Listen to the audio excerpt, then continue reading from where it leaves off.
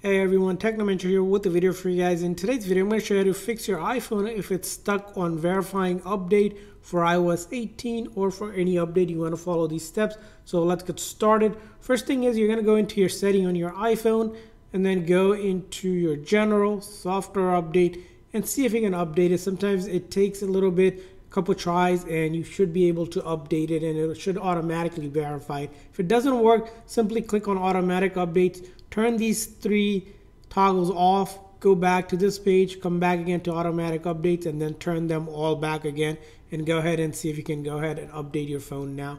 If that didn't work, the next thing you want to do is simply swipe up, close out that settings app, pull down the control menu or pull it up, put your phone on airplane mode briefly, and then turn it back off, and then go into your settings again, and then general software update and see if you can update now.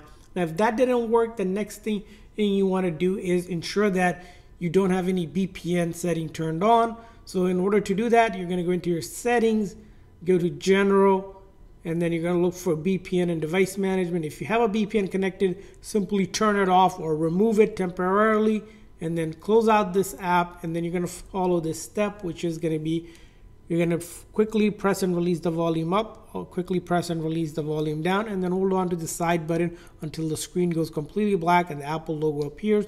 So it's going to be volume up, volume down, and then I hold on to the side button just like that. And we're going to wait for the screen to go completely black and the Apple logo to appear before we let go of that side button. So we're going to wait here for a moment. And once we see the Apple logo appear, we let go of that side button. And basically what that's doing is shutting down the phone completely, reloading the code. So if it's a software related issue causing the phone software to keep on verifying or being stuck on that, it will go ahead and fix it. So we're going to wait for that. And once you're back on, hopefully it's working. If it's not, this time you're going to go into your settings, and then you're going to go to general, and then go to date and time. Now it's important the date and time here matches your local time zone, and this might change, especially if you're traveling or moving around. You can always take off where it's a set automatically and manually adjust the time zone, the date and time, but ideally you want to go back to having it set automatically, and it should go ahead and fix it if it's not. Moving on to the next thing which you want to do in order to troubleshoot is make sure your phone battery is at least 50% or more. If it's not, go ahead and keep it connected to a charger, or go into your settings, go to battery, where you see low power battery mode. If you have this setting turned on, simply turn that setting off. It'll prevent your phone from doing certain things as downloading and installing new update. Now along with that, if it's still having an issue, the next thing you want to do in your settings is go to general. This time scroll down where it says transfer reset iPhone. Click on that, click on reset, and we want to do a network reset.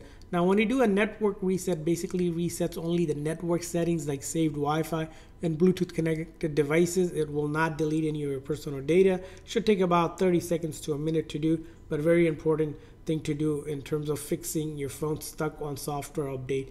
Now if all of this didn't work, the next thing to do is simply you can either wait a few hours and retry, because a lot of devices are looking to update it and it might not work right away. Sometimes it takes a few hours for the phone to actually start verifying the update, or you can try to update it through iTunes, which we explain in another video. I'm going to link that video in the comment or the description section, as it takes a little bit longer to do. So we're going to make into that video where you can follow those steps as well. And I hope this video was helpful. If so, please consider the like and subscribe button for more tips and tricks for your iPhone and other iOS devices. We'll see you guys next time.